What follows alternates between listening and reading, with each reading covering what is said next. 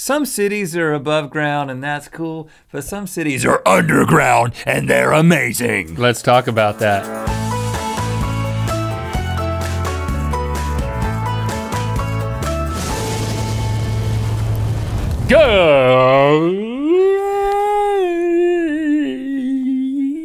Good mythical morning.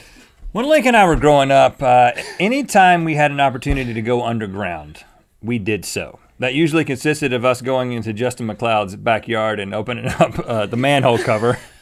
And we pretty much just went down in the sewer. I'm not kidding. We would go down into the sewer. Don't do that! And we sort of look at each other like, well, here we are again. There's poop.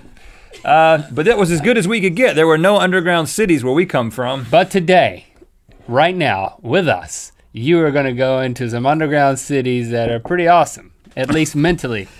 And you'll probably look at a few pictures if we put them on the screen while we're talking about them. Starting with Derinkuyu. I said it right, maybe. Derinkuyu. Underground city in Turkey. This is an ancient underground city built in the 7th to 8th centuries BC, so a long time ago.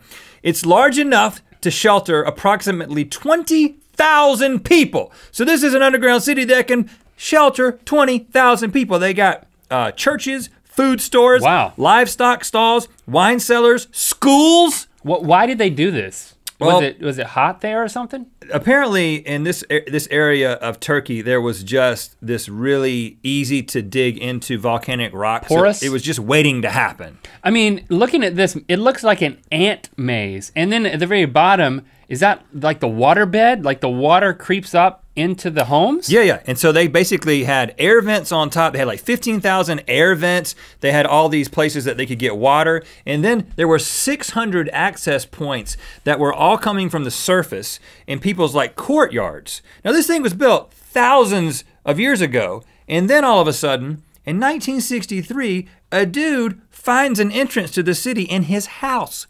This is like a dream come true. Do you understand what would happen to me if I found an underground city in my house? Well, I wouldn't tell anybody, first of all. I'd keep it to myself and maybe some close friends. I might tell you about it. Put it on Airbnb? Put it on Airbnb and have 20,000 people at a time. 20,000 of your friends come over. This is amazing. Wow. I'm speechless. Wow, that underground city really amazed me. Anyway, this is about as cool as it gets in terms of something you find in a house that you didn't know was there. Check it out. Okay, so I've got one that doesn't have a cool diagram to go with it, but it's still pretty cool. It holds 300,000 people. Oh, that's more. Even more. The underground city under Beijing, known as Dixiacheng, also known as the Underground Great Wall, was built from 1969 to 1979, basically as a massive bomb shelter against possible nuclear war with Soviet Union. It was dug by hand by all the residents of Beijing. That doesn't mean literally like they had shovels and stuff, but it wasn't like automated. Right. This was a dictated endeavor. That's why they call it the Underground Great Wall, because the Great Wall was constructed in a similar fashion. And you can still go into this thing now through one. There were 90 entrances to the complex. That few of those still remain. They were hidden in shops along the main street so that people could get down in there. But if you're lucky enough to get on one of these tours, if you're Chinese, you can't take one of the tours. And it's kind of difficult to know if the tours are still running. I don't know, I think that's just a requirement. You have to be a foreigner. It's a restriction of theirs, yeah. It's a tourist attraction. From what I read. But you can still look at the old propaganda posters that are in there advising citizens to, quote, cover their mouths in the event of nuclear, chemical, or biological attack. That's what I would do. Cover your mouth. And when you sneeze, or when you're attacked by a nuclear weapon, just cover your mouth. And they were equipped with restaurants, clinics, schools, theaters, factories, a roller skating rink. Oh, I'd be down there. I mean, they were ready in case in my short shorts. Everybody had to go down into this thing. Yeah, so that's pretty cool. Roller skating has been scientifically proven to be a great way to keep people sane when they're underground. I already knew that. I did a science project on that. Okay, this is a little creepier than the first two examples. This is the Nazi underground city in Berlin, Germany. Under Berlin, probably. Yes, not in it. It's under Berlin, and it was built by the Nazis. Got it. It consists of 1,000 different interconnected bunkers. You can see the remains of Nazi murals. I don't know what's in a Nazi mural. Maybe like a family of blonde-haired, blue-eyed people. I don't exactly know what that is. Somebody will have to send us that. Please don't send Nazi murals on the internet. Gosh, we don't want that. I just set a trap for somebody. This thing is complete with bathrooms, bedrooms, even a Wynne, which is a labor room for pregnant women. That's where the German women give birth. Pop them right out? Wynne. And it also includes Hitler's personal bunker called Führerbunker. Can you visit this? Where he shot himself in the head. Whoa, really? This is where he committed suicide at the end of World War II. But the whole thing, most of it was demolished after World War II, especially this bunker part. But you can still take tours of certain parts of it in the Secrets of Berlin Underground Tour. Ooh. You can see Nazi torture cells, escape tunnels, as well as places used by anti-Nazi resistance and East German opposition to escape.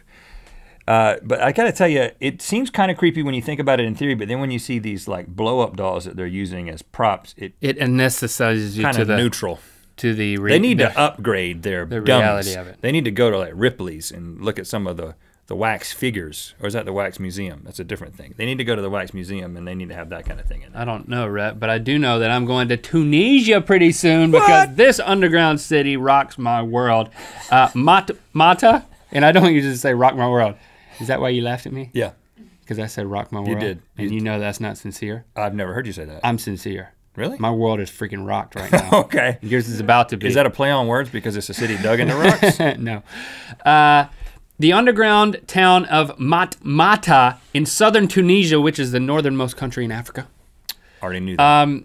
Troglodyte structures, caves. Basically, they would dig pits into the ground and make a courtyard, and then from within that pit, they would dig caves all around the pit, and then they would sleep in those, and that would give them relief from, you know, the African heat and things like that. No one had any knowledge of their existence. It fell out of knowledge until 1967. Oh, I forgot about that pit we dug. And then it with the homes around the inside. Came back into existence. Forgot about it. The Hotel City Driss in Matmata was used as a filming location for Star Wars. It was Luke Skywalker's aunt and uncle's house. Yes. The interior shots and the courtyard shots were done there. And you can go and visit this hotel. You can stay there, according to TripAdvisor, $20 a night. If you can get there, just $20. The reviews basically say that it's really dusty. Yeah.